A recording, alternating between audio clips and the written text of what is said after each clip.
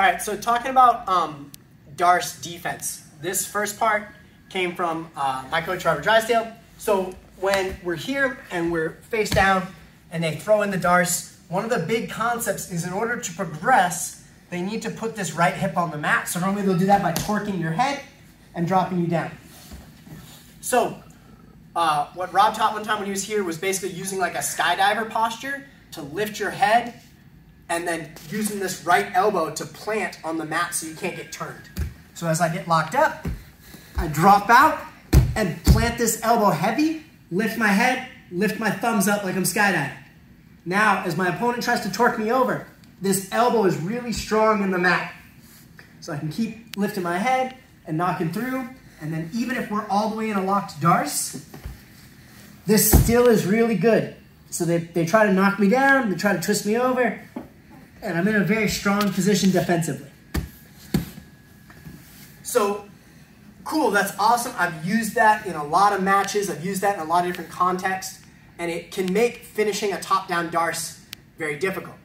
However, there's a lot of guys who are shooting like this sliding Darce from underneath. So when we're here, boom, they'll drop that right hip to the mat and roll through, right? And then a lot of times they'll finish from right here. So a lot of what people talk about in defending this style of Darce is that as they shoot, I'll swing my elbow across to the other side. So my elbow just hopped over the body, and that's very successful. Once again, this is something that I've done in competition successfully, is hop over that Darce attack.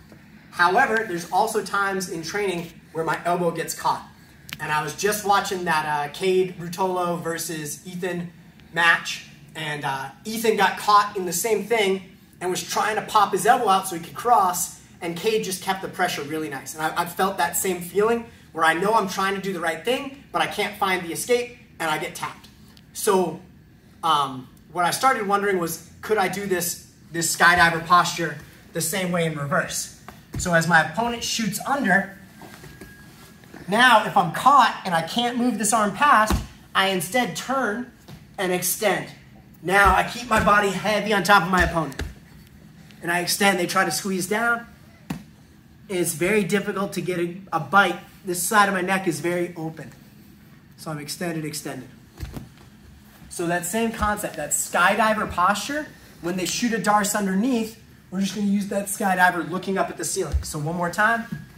They shoot under. I try to escape this elbow, and it won't pop over the rib cage.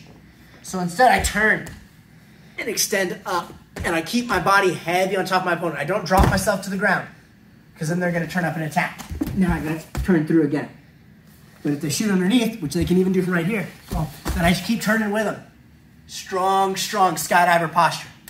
So that skydiver posture that works really well belly down seems to be just as effective when we look up at the ceiling. So try it out, test it out.